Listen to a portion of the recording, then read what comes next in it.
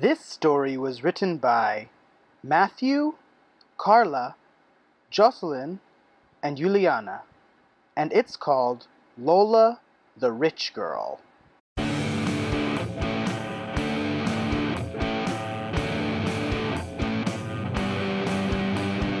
Lola the rich girl, Lola the rich girl, Lola the rich girl, she totally rocks. Lola lived in a ginormous mansion.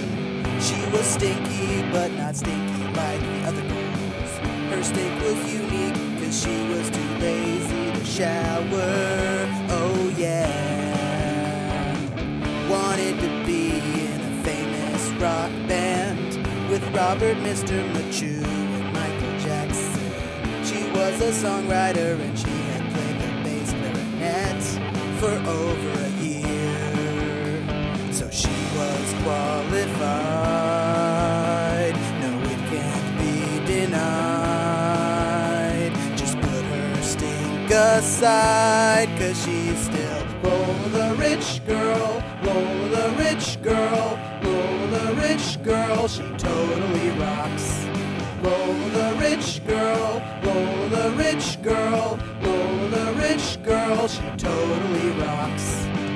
Lola asked if she could be a band member, but the musicians refused to accept her, cause she had pulgas, aka fleas, from never showering. Lola almost cried, and then she ran inside. The musicians just sighed, but Lola, she took a shower for a full hour, then put on perfume. She put on a lot, kept perfume handy, smelled like cotton candy, and also like flowers, which totally rocked. Lola left her ginormous mansion, and finally the band accepted her in. And since that day, Lola became extra loaded.